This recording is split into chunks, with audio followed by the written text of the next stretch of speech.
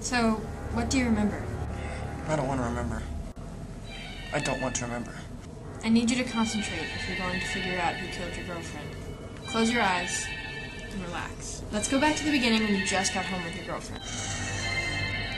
We went in the elevator. I brought her up to her room and said goodbye and walked away, and next thing you know, she just popped out the door reaching for me, and I can't go any further than that. You have to open the door to solve this case. I do not want to open that door again. It's the only way. I saw her laying there on the ground, and I couldn't wake her up. She's dead. Wait a minute. I know who did it.